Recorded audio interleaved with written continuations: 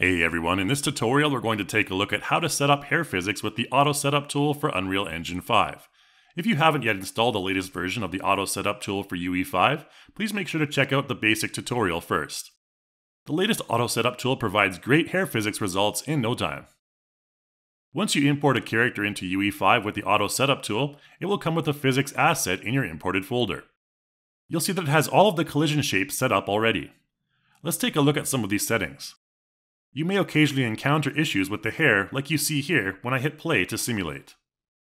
The most important thing to pay attention to is the size and position of your collision shapes, so let's start by scaling the collision shape for the head first, and also move the neck 01 collision shape a bit further down to match more with the shoulders. If I restart the simulation, you'll see the result is a lot better. Keep in mind that for big physics issues, the first step should be to take a look at the collision shapes in your physics asset file. Let's take a look at cloth painting next for our weight map.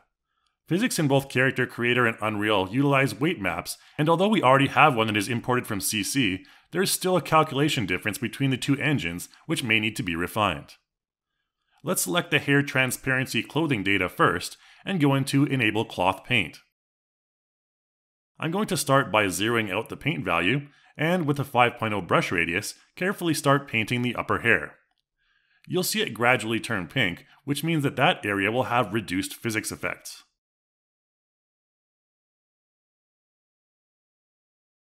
After that's done, I'll switch from brush to smooth and click on smooth mesh to refine the gradient of the weight map. You'll see a smoother color transition each time it's pressed. After that, jump out of cloth paint mode and you'll see Unreal Engine begin to process the changes. You can simulate again to see a more natural hair physics result. After tweaking the collision shapes and weight maps for the hair, we can also fine-tune parameters in the cloth config settings. Subdivision count is an important parameter that will make the hair thinner with a higher value. You can also mess around with the iteration count, which will increase calculation times for the physics simulation, providing more accurate results. Keep in mind that these values can quickly increase the CPU processing cost. There's also the anim drive stiffness, which allows you to decide the minimum and maximum weight values for your constraints.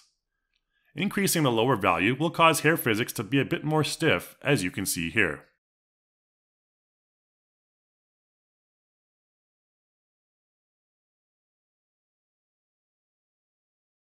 There is also anim drive damping, which allows you to control the damping effect of physics bouncing. This parameter also has minimum and maximum values, which you can set according to your preference.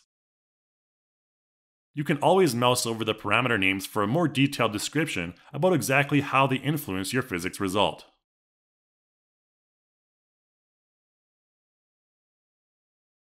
Next, we have gravity scale, which will simulate the amount of artificial gravity applied upon the hair. Decreasing this value will make the hair appear lighter and more buoyant.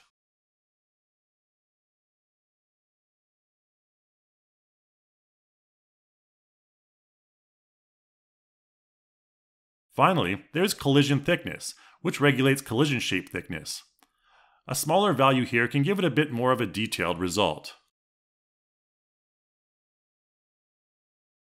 Okay, let's look at using the weight map mask next. Hair physics can be fine-tuned by adding a mask to give different areas of the hair different physics. Let's start by adding a new mask for anim drive stiffness. Once we do, we can return to cloth paint mode again.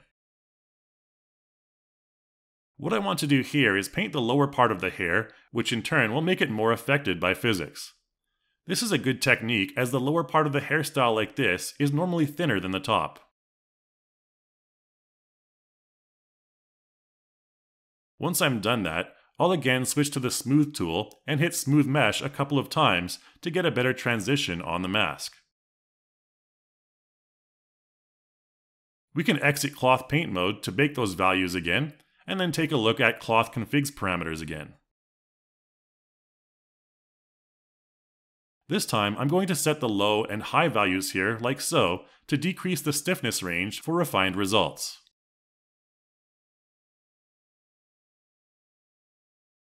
That's about it for the basics of tweaking your hair physics results for CC4 characters in Unreal Engine 5.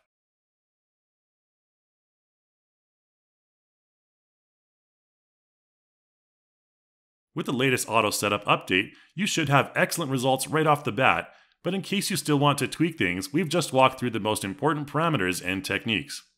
Thanks for watching everyone, and I'll see you in the next video.